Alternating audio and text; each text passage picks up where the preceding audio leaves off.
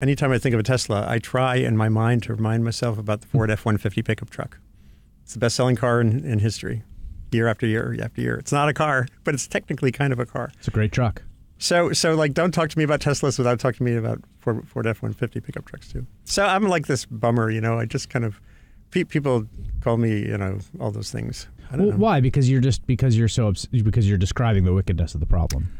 Someone has to do it. Hello and welcome to Why Is This Happening with me, your host, Chris Hayes. So I'm going to do something in this episode that I almost certainly shouldn't do, particularly in this intro. In fact, even as I think about doing it right now, I'm telling myself that maybe this is a terrible idea, but Tiffany Champion's giving me side eye. But I'm going to try to do it anyway because it sets important context for the conversation we're going to have today. So a little while ago, I retweeted an article about just some of the crazy climate chaos that's been happening this summer. I mean, specifically, there were wildfires in Greece that were driving people to jump into the sea to escape them, and there were a lot of deaths there. And I retweeted it and I said something like, "The crisis continues. It's coming for all of us." And someone that I follow on Twitter and really like, a writer that I really like, said something like, "It would be nice if the television news would tell us about this." And I got a little defensive, I will admit, because I work in television news and have a little bit of a complex, I think, like a guilty complex about how much we do or don't cover climate. And I responded and basically said, look, when we have done it, when we do climate, it is a palpable ratings killer, and so the incentives aren't great. This caused like a mini uproar. I wouldn't call it a full-fledged uproar. It was like an uproarlet. There was clickbaity articles about it. People were angry at me. I think there's a little bit of breaking the fourth wall when you invoke ratings or you talk about that, and I understand why that frustrates people. I think one response is like, look, your job is to be a journalist and cover the news and not just chase ratings, and that's true. It's also true that where attention flows in the current news economy, creates a set of incentives. And that's not even just true of like commercial media or corporate media, which I think people really fixated on. Like, attention flows in ways that are often outside the control of those of us working to get people's attention. So we can do a show and we can do topics on the show that people will turn away from. I'm telling you, they will. And sometimes those are important topics, and a lot of times you just have to do them anyway. And when it comes to climate, we do climate probably more than anyone on cable news, I'd say. We were nominated for an Emmy last year for a climate special we did in various parts of the U.S. that are experiencing frontline climate change. We spent a week in California 2 summers ago just looking at the drought every night at, great expense. That week did not rate that well. I just to be clear, it did not rate that well. It just didn't. We did it anyway, but this is part of a broader set of problems. I mean, one is just the general issue you face if you're working in the media today, which is the competition for eyeballs and the competition for attention. And people use terms like, tabloid or clickbait. If it bleeds, it leads, which is the sort of old cliche about the evening news. But you're fighting for people's attention, and certain topics do grab people's attention more than others. And you kind of got to wrestle with that as you think about what you're doing on air. It's just a fact of doing this. Again, doesn't relieve anyone of their journalistic responsibilities to cover the news, but it is a factor. It structures incentives for everyone who's operating in that universe, and I'm one of those people. But the other thing is particular to climate, which is that climate is a particularly difficult problem. It's like this particular problem that has a bunch of attributes that are almost as if you designed a problem to invade us in all our weak spots. It would be this problem. Like, you can't see it is one. You can't see it. You can't see the climate problem. You can't see the climate. You can't see CO2. Even if CO2 was just a color or you could see it, we would be dealing with much more. You see this happen in all these different countries. As soon as they get a certain amount of development and they start getting a ton of smog, they start dealing with the smog. Because it shows up and people feel it in their lungs, and the stimulus and the response are there, and you see societies start to deal with it. So you can't see it. It's a collective action problem, right? The U.S. could literally zero out all of the carbon that it emits, and that would help a little bit, but we can't do it alone. If everyone else emits twice as much, then that just gets erased.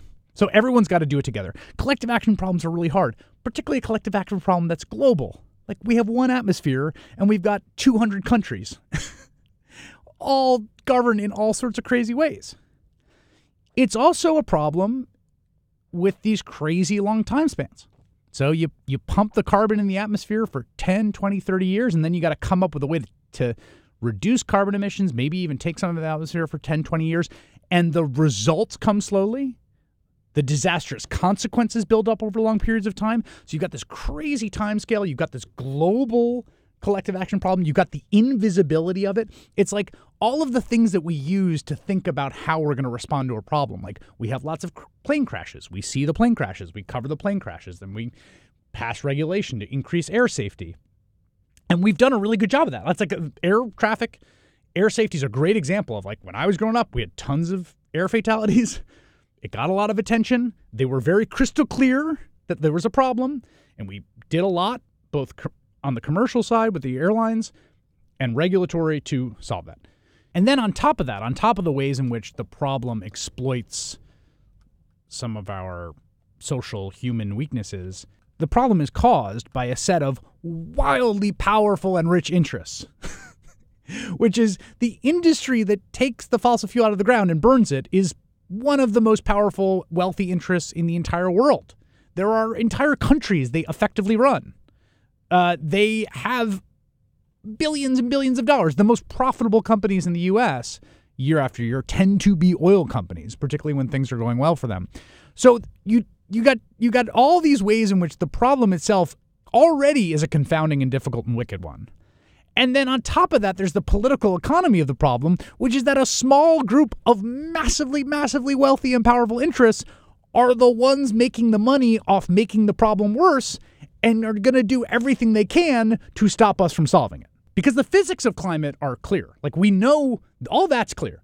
We know what we're doing to the climate. We know why we're doing it, because we're burning fossil fuels. And we know that it's going to make the Earth warmer. What that warmer Earth will look like, how warm we'll get, those are all uncertain. But the basic physics are just clear as day. The mystery is why we won't do anything about it. And unlocking the mystery of why we won't do anything about it so that we can do something about it. And so in the midst of the fallout from this, micro controversy, what did I call it before? Uproarlet. Micro controversy, uproarlet. In the midst of this, I got an email from a guy by the name of Andy Revkin. Andy Revkin, if you ever read climate or environmental reporting, is a legend. Maybe the most legendary climate reporter. He's been reporting on climate for 3 decades at various outlets. He was a New York Times reporter for a very long period of time. He's written multiple books on climate. He's been there. He wrote a cover story back in 1988 for Discover magazine about climate, and he's been following it since then, and he covered it for the New York Times. He's now at the National Geographic Society, and he reached out to me to say, hey, I thought it was sort of an interesting exchange you had on Twitter about the kind of challenges of drawing attention, keeping people's attention on climate and how to talk about it. And I said, I would love for you to come on the podcast and talk about it. So he came down. He brought with him some artifacts that you will hear us describe. We also talk about a ton of different articles and pieces of writing, all of which we link on our website, which is nbcnews.com/whyistishappening.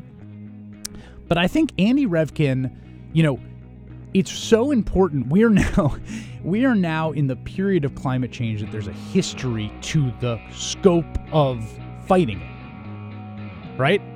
The warning has been there now for over 30 years. Serious conversations about combating it have been around for 30 years. And so Andy is in a really unique position to talk about how over the course of the 30 years that he has spent covering this problem, he has reached deeper and deeper levels of understanding about just how wicked a problem it is.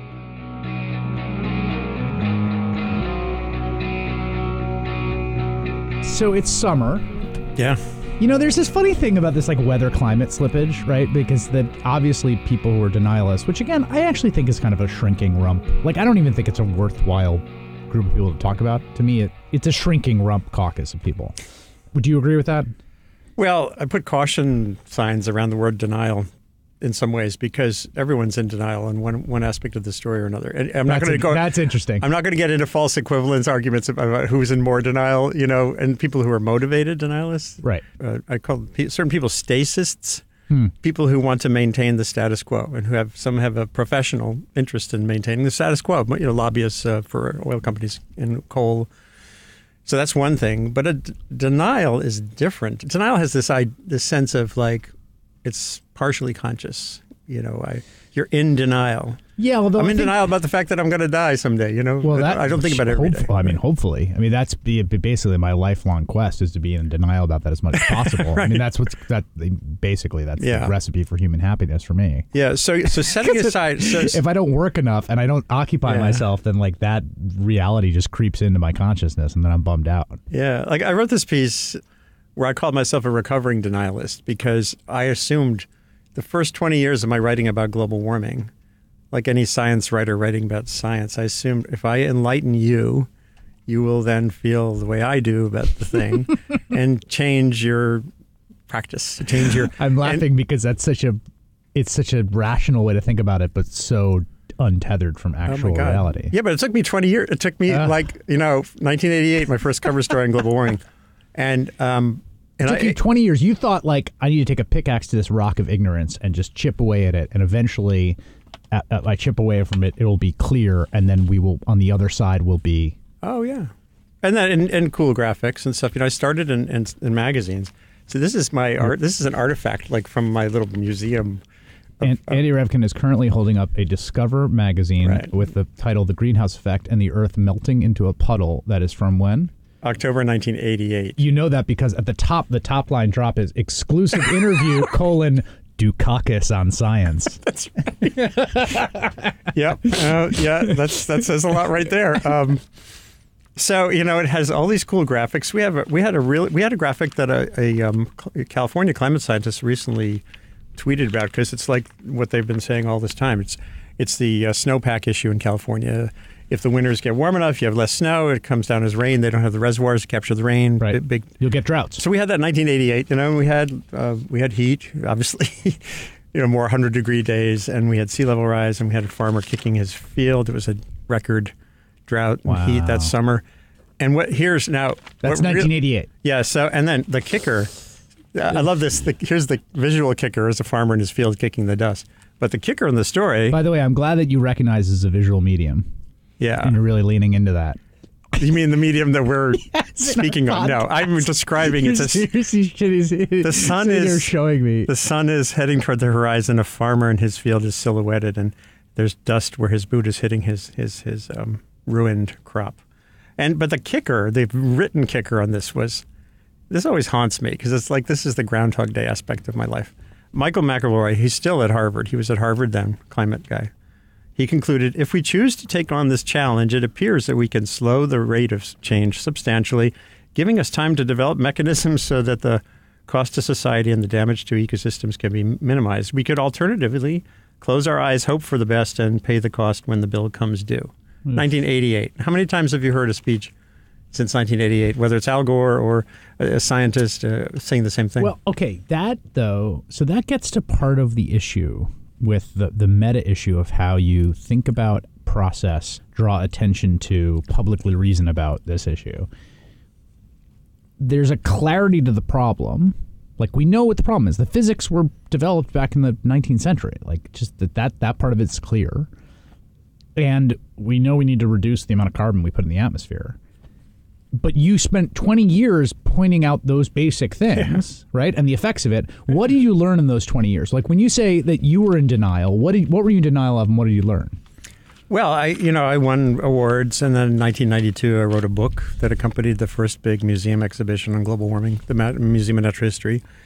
And, Al Gore was there, and actually Charlton Heston was there. It was this weird big party, and in 1992. And so I was on a roll. I was kind of like doing the that cool thing that environmental journalists get to do when you're riding this wave. And what I hadn't really kept track of was the data on what people think and do. Clinton Gore, White House through the 90s, did hardly anything on this. Oil prices were low. Mount Pinatubo in the Philippines had erupted, which kind of cools the climate. So we had this thing called the Gulf War, the distraction issue. And so it was asleep, and I was asleep. But then what happened was 2006, the issue got so polarized that a Weekend Review editor said to me, hey, Andy, why is everyone freaking out about it? Why is there this big fight going on? And so I did this piece. It was a front of the Weekend Review section of the Times called Yelling Fire on a Hot Planet. And it was the first time, so 1988 to 2006, that was the first time I interviewed a social scientist about climate change. First time. And Helen Ingram at UC Irvine, who was in that arena of social and political science, she said to me, and there's a quote in that story, things that people vote on are things that are soon, salient, and certain. And that kind of is reverberating in my head as I'm thinking about climate change, which has this endless feeling of it's just over the horizon. And I had done a piece in the year 2000 called Global Waffling. When are we going to have that moment that everyone keeps looking for? And so having had that kind of experience doing reporting where I was really trying to figure out why there was such stasis, and then having social scientists for the first time telling me, well, you don't know? And then this is when I interviewed psychologists and behavioral scientists who was a whole new body of science. Here I am a science journalist. I've won these science awards for my environmental coverage, but this was the first time I got into that science, peer-reviewed work, showing you that most of the time, information actually doesn't matter. Cultural cognition is this important line of work a guy at Yale, Dan Kahane, has been doing for a long time. And that work was particularly devastating to a journalist because his work basically says more science literacy is not an indicator of your position on a polarized issue like global warming. No, and in fact, one of the things we know, which is one of the most interesting pieces of data on this, is that more educated Republicans are more denialist and worse on the facts of climate than less educated Republicans. And that's because they bring their education and their erudition and their reading to the cognitive task of post hoc rationalizations for what the tribal belief is. Absolutely. There's great evolutionary value in adherence to your tribe. You go back through human history. So basically, it's logical, rational, smart to put your tribe above your data. This happens on every side of these issues, and it's vaccines, global warming, evolution. Once an issue has those components, abortion, Middle East policy, there's these certain issues that get people into that mode where and then when you think about it in an evolutionary sense or cultural evolution, you realize you go back to our origins on the African plains. I mean, do you want to be the hunter who goes off into the wilderness and comes back and says, I don't believe in our God anymore. I saw this really interesting thing. Or do you want to be the one who says, hey, hi guys. Right. Yeah, I saw something interesting. Bye. Let's have dinner. So it's actually purely rational. Okay, but so what I'm hearing from you is sort of a turn in your work from thinking about this, conceiving of this as a physical problem, the physical world, physical science, to being a problem of social science, right? And I've seen this a lot of the people that cover this issue, right? Because it's at a certain point, it's like there's a lot of interesting, complicated things about what's happening vis-a-vis the physics of the climate and the modeling and stuff we don't know, and we're still figuring out what it does to hurricanes because it might make them less frequent but more strong, and it's a very complicated dynamic system. Yeah. But the basic physics we know, the black box mystery is why can't we get humans to do what they need to do about it, right? Yeah. And you're saying that your turn in work was it was the trajectory of 20 years of talking about the physics to talking about the humans. Yeah, although there's another element. So, and this is my learning curve, going in one direction, hitting a wall, recalibrating, going in another direction, hitting a wall, recalibrating. And the other wall was learning more and more about energy history and about the profundity of our relationship to abundant energy. There's a guy named Dan Botkin who's an ecologist. He wrote sometime in that stretch about democracy and energy. Yeah. You only really get a flourishing society when you have too much energy to even think about. So it's like abundant. Arts, culture. There's some weird aspects to this because he wrote that, like ancient Greece and Rome, they had abundant energy. It was slaves. Right. So this wasn't like freedom and wonder for the slaves who were carting ice from the mountains so they could have air conditioning in their houses in Rome. But for those in the society, it was like, cool, great. So we absolutely care about energy more than we do about climate. And the climate is a backloaded issue. Right. And energy is a front-loaded issue. You need it right now. And if air conditioning died in this building, we'd all be freaking out. And if you're poor, it's even more primal because it's everything to you. I spent time last year in India in households where they cook on wood and dung, and no one wants to be cooking on wood and dung. So you had the psychology. You also have this profound reality that progress is basically built on abundant energy. And the source that's abundant right now is fossil fuels. The impacts of that are long-term, not short-term. And there's another factor, uncertainty. The thing that I had been writing about a lot and got me hammered also by sort of climate progressives was that one of the things we know profoundly about climate change, one of the most profoundly understood things about climate change is the things we powerfully don't know. Right. Like how hot it's going to get, pretty basic question. And how fast is sea level going to rise? Still about the same uncertainty as it was in 1988. And you can paint that over, but it's real. And that gets exploited by everybody. Sure, but meaning that we know the direction, right? It's going to get hotter and the sea level is going to come up. But it's not going to get colder unless there's a volcanic eruption. Right. It's going to get, over time, it's going to get hotter, sea level is going to come up. The big questions are how quickly those changes happen and what second order, third order dynamic effects they have on the most complex dynamic system on the Earth, which is the Earth's climate. Yeah. Right? I mean, we still, it's just that's just a tough question to answer. Yeah, and it's interesting when I look back at my early stuff. This article, I wrote a book in 1992. I brought it again as like a collector's item for you to. You can get these now on Amazon used for like free. Actually, it's like free plus shipping. Shipping is about $4. You can get my Global Warming Understanding the Forecast. I get not a penny out of this. I can talk about it without promotional. You can see I have look my hairdo back then. I have a what's the word mullet? For that? A mullet, yeah really big mullet. I'm looking at this picture again because it's a visual medium. Look at a picture of Andy Revkin with a mullet and a baby on his back and one of those like neat hiking backpacks, standing on a cliff overlooking some water. That was in the Pacific Ocean, yeah. And that baby is now 28 years old and working in Hollywood. There you go. So anyway. And the Earth is still warming. And Al Gore is on the back cover as Senator Al Gore. That was just before he and Bill McKibben, who's of course still in the fight. Of course. So you have uncertainty, which can then be used as a tool for delay, and it's real. It's like they're not lying about it.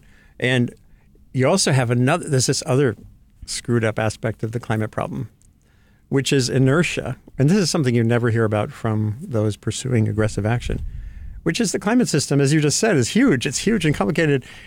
And suppose we did that Paris Agreement and just did even twice as good at slowing emissions and reducing them. The climate system won't notice that in a way that you can measure for several decades. Sea level and fires and whatever's happening in the climate now doesn't immediately go, hey, right. Cool. All the carbon's there. Yeah. So, and the momentum, the heat in the ocean. And if you're, really pursuing this aggressively, you kind of paint that over, it's a problem. So to the point about why it's hard, why it's a hard human problem, which I think is the thing that we're talking about, right? Your sort of discovery over the 20 years and something that I kind of deal with every day and sort of how to program a news show that's going to get people's attention. When you think about when you go to the elevator, I'm the kind of person that presses the button 4 times or like watches someone press it and then presses it because it's like, I just need the feedback. Like I'm antsy and I'm impatient and like people will tell you like Tiffany's here smiling like in segment meetings and like it's just like I want to go to the next thing. Like that's how I want to I don't like futzing around. I want to do the next thing. And that's just the kind of person I am. And there's a satisfaction in action, reaction, stimulus response. There's a reason that the people that design an elevator so that the button lights up when you press it. And if they don't design it so the button lights up when you press it and you keep pressing it, right? And it's like this huge complex dynamic system that's invisible, carbon can't be seen, and there's no light on the elevator button. So it's like even if you start doing the right thing, you're not getting the response from the system. And so then it's really hard to go around and be like, we did it, guys. Good work. Let's do more of this. And that's the sort of thing that you were able to do with, say, CFCs, right? Oh, yeah. Like in the Montreal Protocol, which basically got rid of chlorofluorocarbons, which is a great victory, a great environmental collective action thing where we said we're going to ban these chlorofluorocarbons. They're putting a hole in the ozone layer. I bet you that was like all the rage back in 1988. You're thumbing through your Discover it's magazine. Even more so. No, well, no, it was worse layer than that. was the thing, dude. Like we were elementary school. It's like the ozone layer. I was like a freaked out, anxious 9-year-old worrying about the ozone layer. Like, what the hell is going to happen to the ozone layer? And it's like, we actually solved that problem. But part of the thing that happened was the stimulus response there was so direct. Well, there's several really cool things. I just was at this rollout thing they had at the New York Times for Nathaniel Rich's epic 30,000 word magazine filling story, which is a piece about sort of this 10-year window, a decade that he sort of says we almost got our act together and then missed the window, and it became this polarized issue. Right, and I dispute that. Twitter, I disputed it on Twitter, and last night I asked a gentle question about it. The piece has amazing granular detail on some of these moments that, to my eye, illustrate this wicked nature of the problem. There was some meeting in 1980 at a hotel in St. Petersburg, Florida, the Pink Palace, where I guess it was like a dozen really smart policy people got in a room. The Congress wanted them to draft legislation on climate. They couldn't come up with one sentence, which gets at this problem with the problem, So it has lots of that great stuff, but it had this premise, which is there was this magical moment. Well, and part of that was we did it with CFCs. 1987, so just the year before this, was the Montreal Protocol. And it was a great achievement. And it is. We are seeing slowly this bruise in the atmosphere is starting to heal. And so you think, oh, wow, so this is like a revolution because we had a long-term problem. Most of the impact risks are for in the future, and we did it, But what was missed in his story, and there's a scene in his story at this Toronto meeting on the changing atmosphere, which is a week after the testimony by Jim Hansen, the NASA scientist that really put this issue in the news in a big way for the first time. At that meeting, this guy, Peter Winsemius, this Dutch guy, I asked him, so CFCs, right? And he kind of said, he said, with CFCs, with these chlorofluorocarbons, these refrigerants, you could get the CEOs of all the companies in the world that made them into one room. There are 38. Think about that in the context of climate change. Right, CO2. Right. CO2 is not like CFCs. And it was a tiny part of our economy, refrigerants, and there were already substitutes. Right. Industry had already had substitutes. This issue was on the books for 10 years, since the 70s. So it was really a minor blip. And then you compare that to carbon dioxide, which is a proxy for progress, essentially. So this idea that was a magical turning point, it misses the reality that, no, it just is the thing that didn't happen yet at that point, 1988, was China, for example, didn't become the modern China. While we were at this event at the Times, I was Googling for China's GDP. It was $350 billion a year in 1988. It's $11 trillion now, 35 times over. Right. And that was all from burning coal to bring people out of poverty. Right. And that was another thing that was in my piece in 1988. I had this section on China. Who are we to limit China's, in 1988, who are we to limit China's right to grow using coal? And I'm kind of proud of the fact that it was in there, and I didn't really fully absorb those realities yet at that time. I still was on that kind of magical mystery tour, environmental progress kind of guy, because the issue, as it became more and more wicked, the other thing that happened, I realized what a bad fit it is for the news process. Let's talk about this. It's so bad for the news process. It's like the worst possible thing. It's like the national. It's another like part national of the debt. wickedness of the problem. Yeah, which is that it's yeah. Although national debt, people talk about no one actually cares about it. It's like national debt is like this weird bad faith thing that's marshaled as a sort of weaponized. Oh, totally. And the scale of the climate problem is so much more profound than that scale. Of course, because you can't move because atoms versus dollars. Exactly. Dollars can be moved. I can move dollars instantaneously. Right now, I can move money from one account to another account. I cannot move carbon molecules from this part of the atmosphere to that part of the atmosphere. Can't do it. That's a physics problem, not an accounting one. Well, accounting problems can be solved very quickly.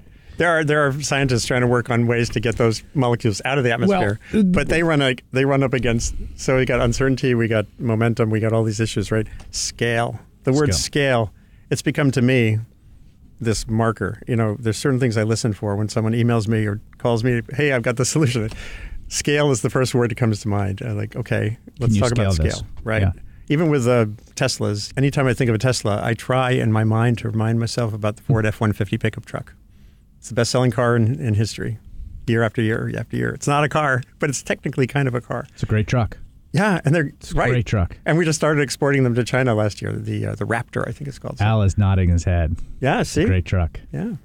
So like, don't talk to me about Teslas without talking to me about Ford F-150 pickup trucks too. So I'm like this bummer, I just kind of, people call me, all those things, whataboutist, et cetera. I don't know. Why? Because you're describing the wickedness of the problem. Someone has to do it. Right, but like, I don't know, man. Why does it feel, when you talk about the newsroom thing, like I would say that we probably have covered climate more than anyone on cable news. I think it would be fair to say. But it's still a laughably insufficient ratio to the magnitude of the problem. And that's because, particularly for a daily news show where you have to show stuff, like it's a tough thing to cover in a daily cable news show, right? And it's like true, there's wildfires and the weather events, and we make sure when we do cover those weather events, we talk about the fact that the climate is altering the dynamic system out of which those weather events emanate. We talked about it during Irma. We did a week on the California drought where we went out to California. We do all those things. Right. We covered the withdrawal from Paris on the day the withdrawal from Paris happened. But again, there's this disconnect that I feel in me, which is this.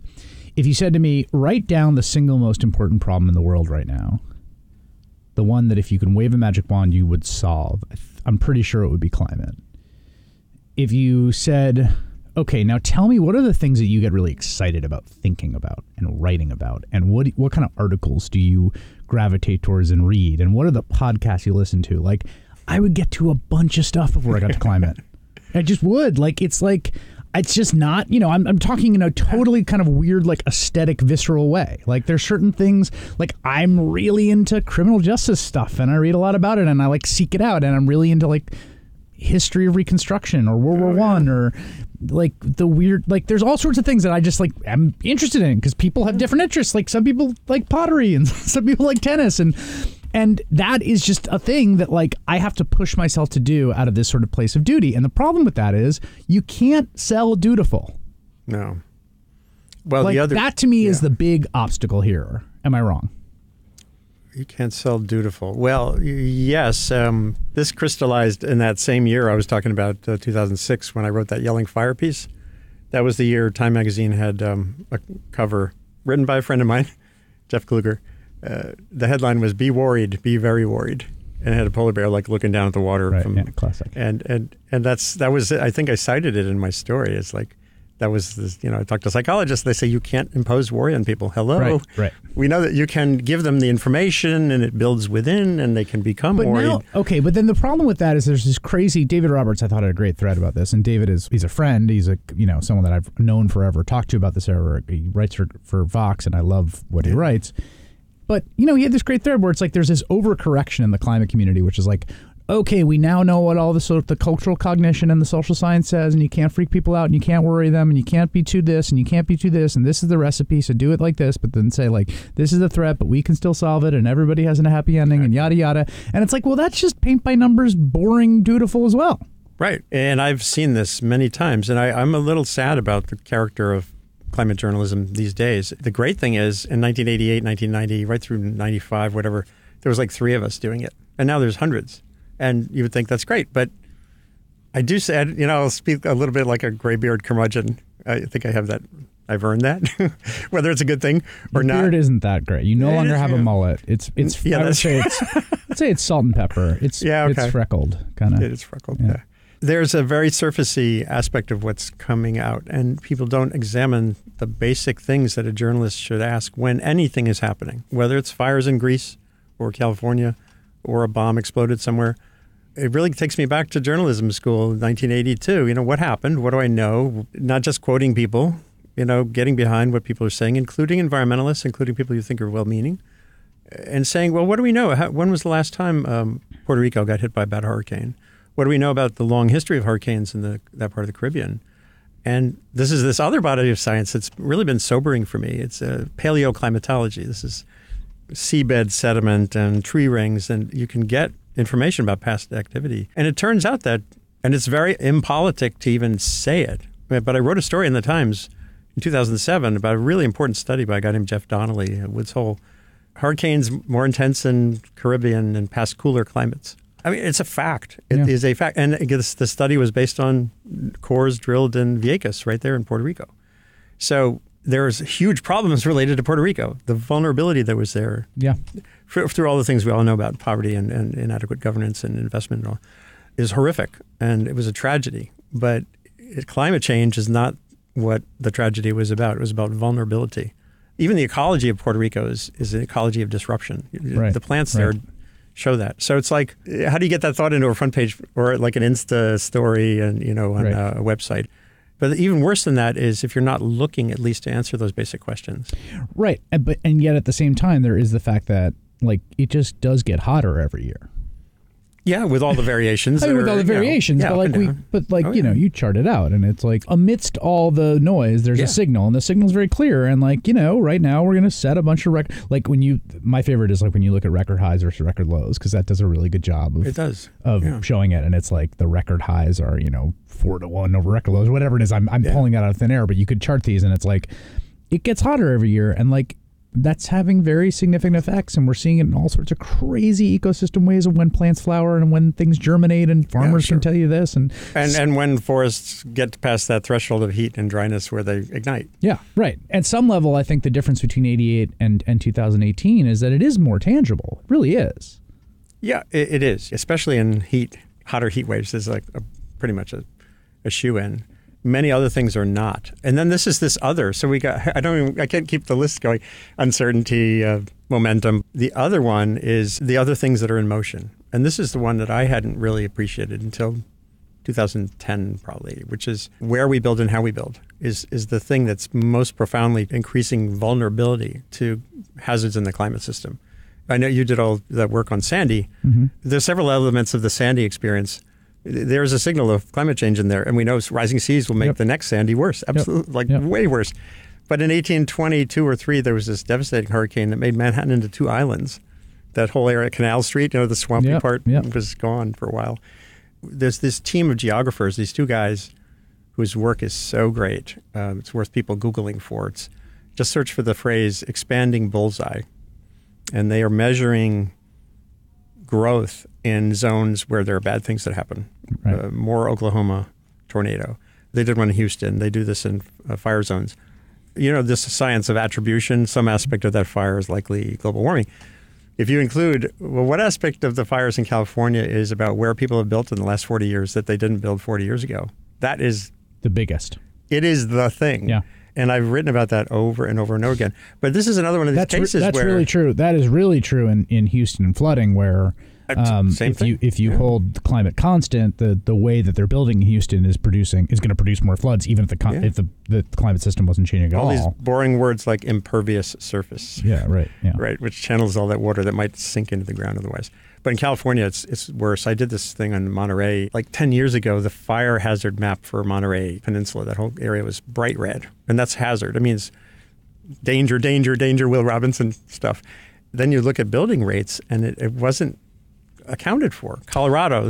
It's just that what you're describing is the same problem that climate is, right? It's like people need homes now, or they need heat now, or they need electricity now. They need these things now. These are not, some of this is, you're building McMansions that, people have homes if they don't build them. But a lot of this, particularly when you're looking at what's happening in a place like China or a place like India, or what's happening in sub-Saharan Africa particularly, right, which has experienced extremely high GDP growth and real question about what its energy trajectory looks like. This is the stuff that makes essentially modern life. Yeah. The building, though, the thing with the building... I'm all for those realities, but a bunch of it is subsidized by taxpayers. True. And there's this free market think tank, Headwaters Economics. I started paying attention to their thinking on land use and risk in the West 10 years ago. In a piece I did on what Obama can do even while we're waiting for, this is during the recession. What can you do during a recession that can make a difference for environmental outcomes? And one was, flood insurance. Flood insurance. And there's a long story there about how we actually did the right thing, but then rolled it back because Democrats and Republicans didn't like their rates rising. The flood insurance story is amazing because basically American flood insurance works with the federal government subsidize people to build in flood zones. That's the short version of it. Basically, we take on a risk subsidy by backstopping through a federal flood insurance program to artificially cheapen the cost of building in a flood zone. Which, guess what? you get more growth in places that flood, and so you get more floods, and so then the flood insurance program keeps needing more and more money and more bailouts. So they reformed it, and everyone freaked out because the premiums went up, and then they unreformed it. because people were like, well, wait a second, my flood insurance went up. It's like, yeah, right. We took away the subsidy that was artificially lowering the price, and that made my head explode because it was like, I like to look for a counter. Like, where's the example where we did the right thing, even in a polarized Congress, even under a Democratic president? That happened, and then it unraveled. It's like, oh no, but no. These are much harder stories for the media to tell, which is a shame. The one thing I have learned now that I'm at 30 years in on this story, the worst way to think about global warming is to think about it as global warming, because it's so disconnected from the actions that can actually do something about the thing we care about, which is, we want to have a sustainable relationship with the climate system. That's the thing we want, right? We want to know roughly, is it going to rain this summer for the crops? Can we have some predictability about tornadoes and storms, et cetera? Well, also, can you go outside in Scottsdale, Arizona in July? Well, that's like, I mean, let's be clear. Or Saudi here. Arabia. Like, that's a question. Like the habitability of big parts of developed America are genuinely on the table by 2060. I was at a meeting recently and spoke for a long time with a Saudi guy, and his theory is, the world's going to be on this issue when the Hajj can't happen anymore. Because even Saudi Arabia doesn't have enough money to put in all the tents and coolers and things you need. That's a great line. And that's an area that is like ground zero for uninhabitability is the Persian Gulf because of the humidity. It's not just the heat, it's the humidity. And it really will. Did you coin that? No, I don't think so.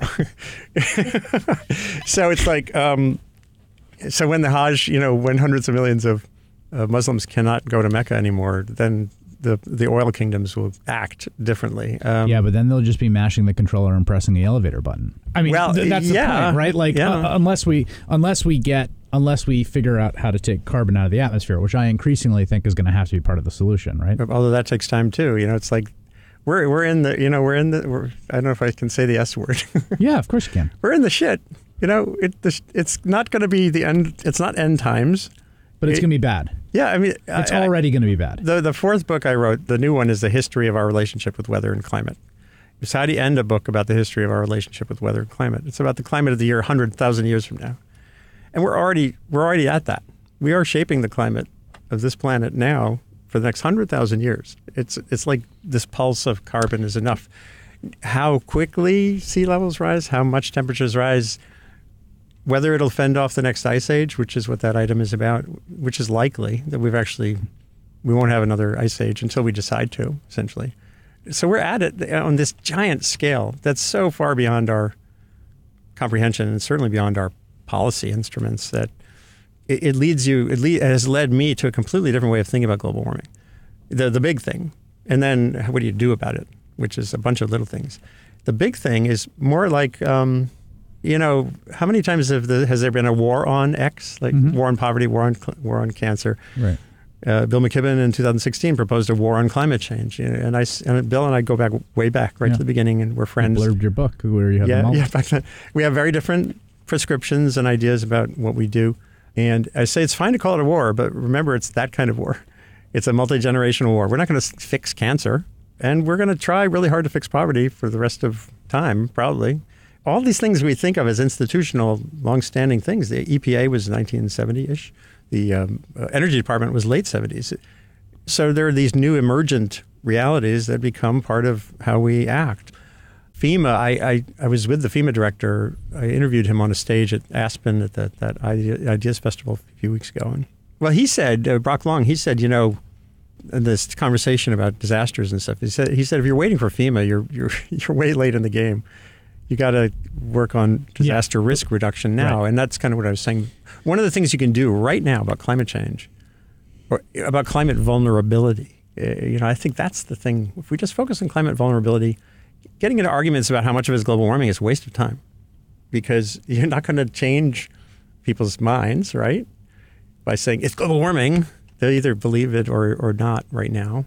There's no policy for that. As I said, there's momentum in the system. So even if you have a perfect climate policy, the climate of Northern California is not going to change magically.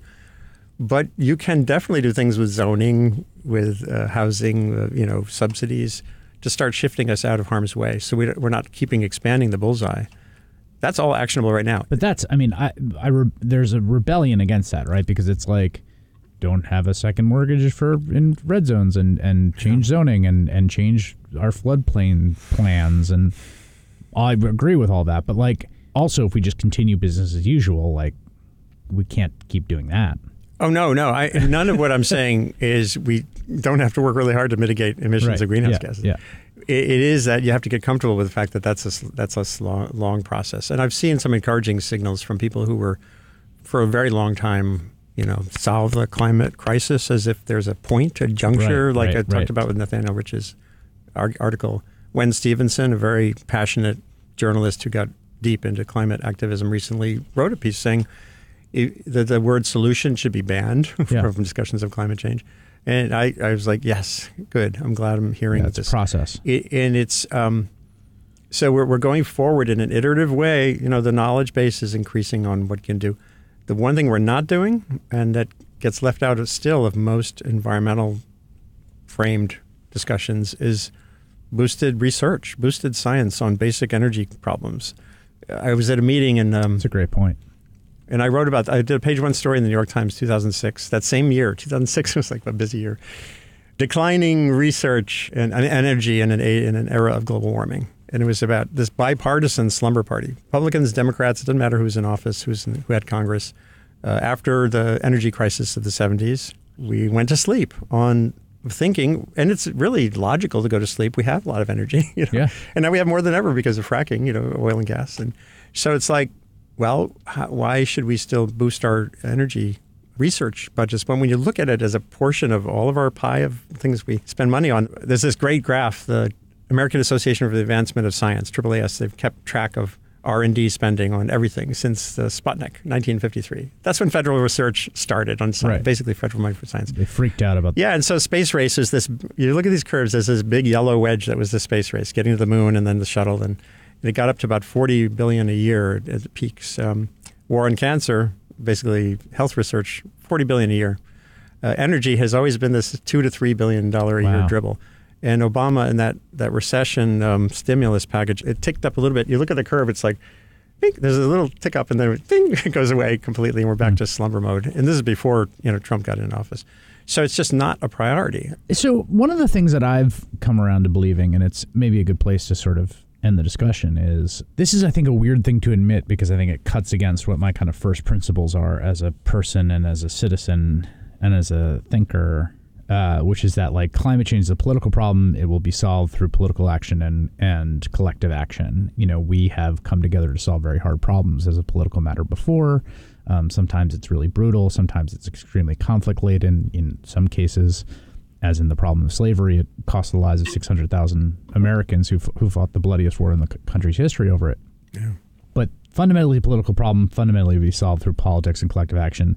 I don't think that anymore.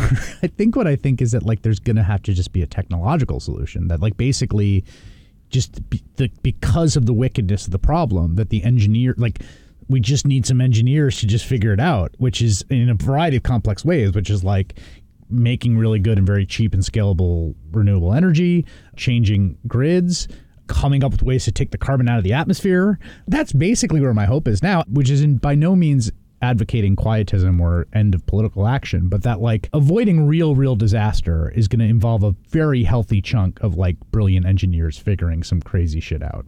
And not just engineers, but social and behavioral science has to be part of this in terms, and I don't mean, it used to be to do that to sell concern. Right. That's the big fail, and that's a big fail of a lot of journalism too. Bigger headline, scary stuff. Right. It's to look at how do you foster conversations. I'm at National Geographic Society now. That's the grant making part, and I've been writing a lot lately about how do you find consensus amid all polarization, and you can have consensus on vulnerability reduction. Absolutely, libertarians hate the idea of subsidized flood insurance. Right. So that's an area of innovation that's just as important, I think, as a better battery, because if you can find a way to get libertarians and liberals for very different reasons to focus on one of the vulnerability issues related to climate change, you're doing something very powerful. And I wrote this piece in National Geographic magazine in July. That's like an essay looking back at 30 years of learning and unlearning. And as you said, I went through this. I thought it was political. I thought it was diplomatic. I thought it was technological. I thought it was all these things. And I realized, no, it's not that. It's not that. And then I realized it's partially all of those things. It's this emergent phenomenon of a species. And I wrote this 10 years ago. I call it puberty on the scale of a planet. Here we are. We're in zoom mode. Fossil fuels were the zoom part, and like in a revving up car. When I was a teenager, a friend of mine took me out in his hopped up car. We got up to 125 miles an hour in an unbuilt stretch of highway. And I thought, wow. So that's been us so far. And there are these signals, which are really like growing up, that transition from puberty to whatever comes next. When you face that kind of transition, the other thing about this issue that seems vital, but maybe it's the hardest thing of all, it's response diversity. Response diversity is necessary when you have a complicated problem. I stumbled on this after a fight with David Roberts. During the Keystone fight, we had different positions on what to do. And I started Googling around for environment response diversity. It was like, can't we all get along kind of thing? But we all want to solve this climate issue. But Jim Hansen is pro-nuclear. Bill McKibben is pro-renewables. They found a way to tie themselves to the same fences at the White House and not argue with each other about their visions of the solution. But most of the community around this issue hasn't figured that out yet. And so one of the challenges, and I don't know the answer to this question, it is like a communication or social frontier. Response diversity is key. Some countries, China is going to pursue nuclear if we don't. It's in the mix. My wife and I disagree about nuclear. We live 8 miles from Indian Point, but we love each other. So how can we have a conversation? How can we build policy where if you're dug in on policy A and the other person who wants to solve the climate problem is dug in on policy C, how can you acknowledge each other's positions and still acknowledge diversity and still pursue progress? And that's like, I don't know how that happens. I mean, it's funny because it ends up being this situation in which you kind of walk all the way through these different domains of knowledge, where it's like you're in physics, and then you're in then you're in international relations, and then you're in political theory, and then you're in cultural cognition, you're social theory, and then you end up in this sort of like, it almost feels like you end up in this kind of,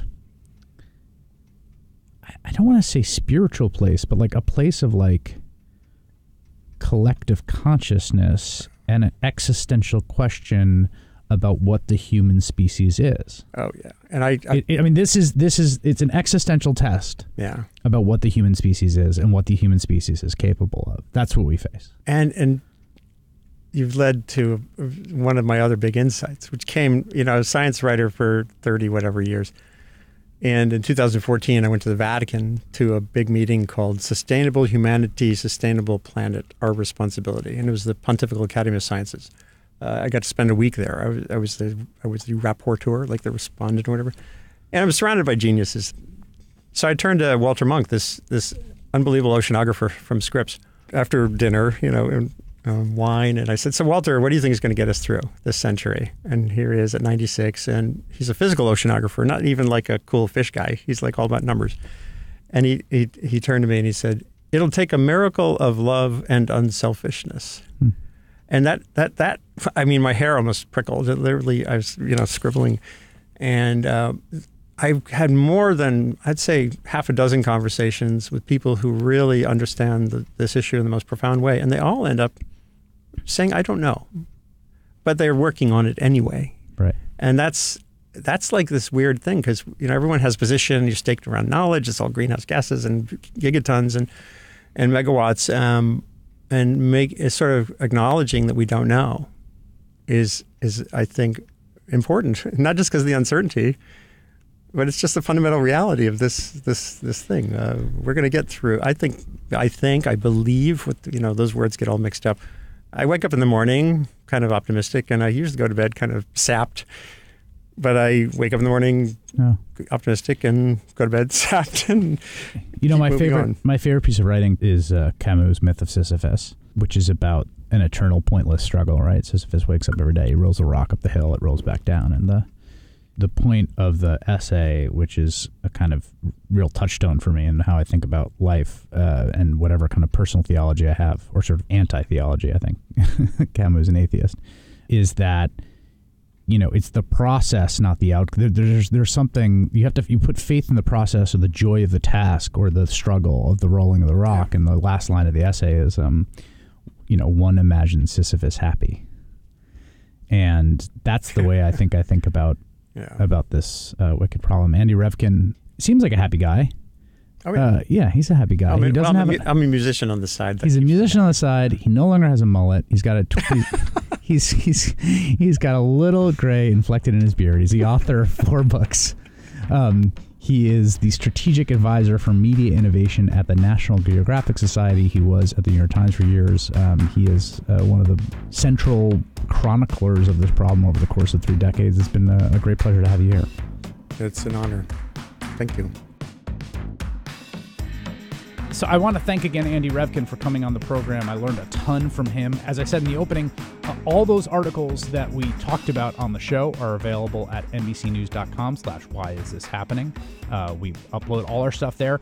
Also, as always, we love to hear from you. We've been getting great emails and tweets and feedback. We love hearing from people that are listening to the show. It means a lot to us who work on this to hear how much you're enjoying it and how seriously you're taking it and how much it's inspiring questions from you. You can always tweet about the podcast using the hashtag #WithPod. With being an acronym for Why Is This Happening? Not like I'm with pod, as in like those like t-shirts, like I'm with stupid with the arrow. Like it's not like that. It's not I'm with pod. It's with pod, as in Why Is This Happening pod. WithPod. Or you can also email us at withpod@gmail.com. Speaking of email, we got an email from a listener, Brian, who is reacting to the conversation I had with Nicole Hannah-Jones about school segregation and desegregation, which I would say is probably the conversation we've gotten the most feedback on. Lots of folks tweeting at us and sending us emails about that conversation. And thanks again to Nicole, who's really a remarkable person to listen to on this. Brian says, could we not just distribute the property taxes that go toward public school funding evenly across all schools? Otherwise, the best schools are always going to be where the wealthiest people are living and vice versa. Rather than move kids around, why not move money? Why is funding tethered to housing and proximity to school X, and why can't we break that link? It's a great question. The fact of the matter is, he is correct that the system of school funding we have in the U.S. is crazy and builds in a lot of inequity because it's funded by property taxes, and property taxes correlate to home value, and home value correlates to the wealth and affluence of the area. And so what you get are affluent areas that really fund their schools and poorer areas that don't. And it is the case that other places don't do that. And it would almost certainly make for a more equitable education system if we unlinked property taxes and school funding and found a way to fund them differently. State income tax, for instance, or something like that. That said, you can imagine a universe in which we do delink property taxes and school funding, and we still have segregated schools. Because as long as you have school districts, even if the money and resources are more equitably distributed, you can still have the same dynamics that produce the kinds of segregation that Nicole and I talked about. So thanks to Brian for sending in that email. And again, hit us up with email withpod@gmail.com. Why Is This Happening is presented by MSNBC and NBC News, produced by the All In team, music by Eddie Cooper. You can see more of our work from Why Is This Happening, including links to things we mentioned here by going to nbcnews.com/whyisthishappening.